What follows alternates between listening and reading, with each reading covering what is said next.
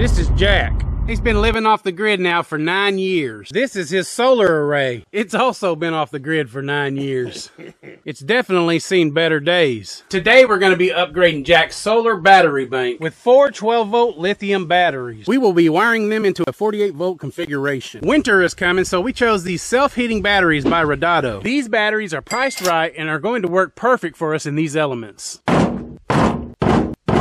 We're going to go ahead and remove the current battery bank out of the shed and go ahead and wire in these Redodo batteries. Okay, the first thing we're going to do is shut down the solar power coming in, and then we're going to turn off the inverter. Now that everything is shut down, we're going to go ahead and start removing the old batteries.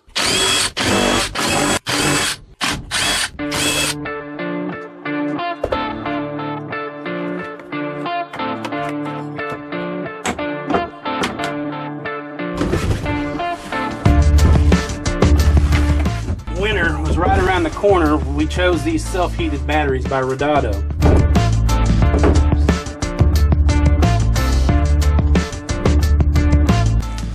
Okay, we've got all of our little packages of nuts and bolts here. Tie the terminals down. Okay, I've showed you in some of my other videos how to do the wiring on these when you wire them in series. What we do is we have our 4 batteries set up like this. We take the positive from this battery and run it to the negative on this battery. Then we take the positive from this battery and run it to the negative on this battery. And then we take the positive from this battery and run it to the negative of this battery. And what that leaves us is on the end here is a positive, and on the end down here is a negative. That brings all the 12-volt batteries wired together, which would be 12 times 4 equals our 48 volts that we need.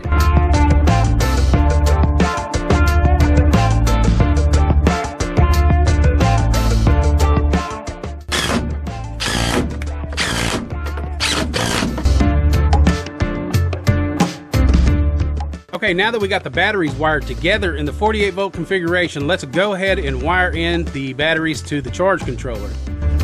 Okay, this is going to be our negative terminal here.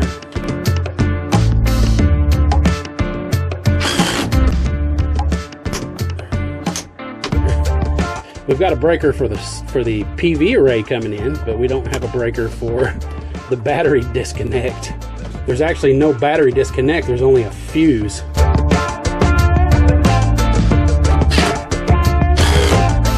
Okay, there it is. The Redodo batteries are completely wired into the system, so now it's time to turn the system back on and see how it works. Okay, so now what we're going to do is we are going to change the parameters on the TriStar charge controller to accommodate the Redodo batteries.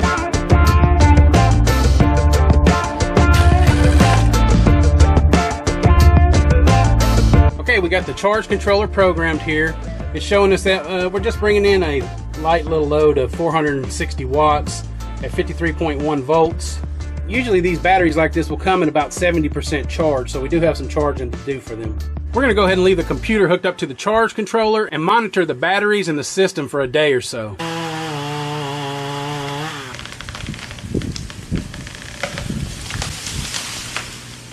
Just like that, you got 1,000 watts more. How about that? About 1,220 watts now. That raised it up. This has also been a very reliable inverter. It's also made it 9 years. So for those of you that don't know, these lithium batteries here will not charge if the temperature outside gets below 32 degrees Fahrenheit. So a lot of people keep these things inside of their house. You can still pull power out of these batteries below 32 degrees Fahrenheit, but if you ever go below 0 degrees, the batteries will completely shut down. Being that our setup is inside of the shed, we have to definitely make sure that we have the heated batteries. The fact that these batteries can self-sustain in any environment makes them a great choice. If you need a set of heated lithium batteries like this, just check out the link in the description. I'll have the Redodo batteries and the other solar equipment I used here, such as the charge controller and the inverter.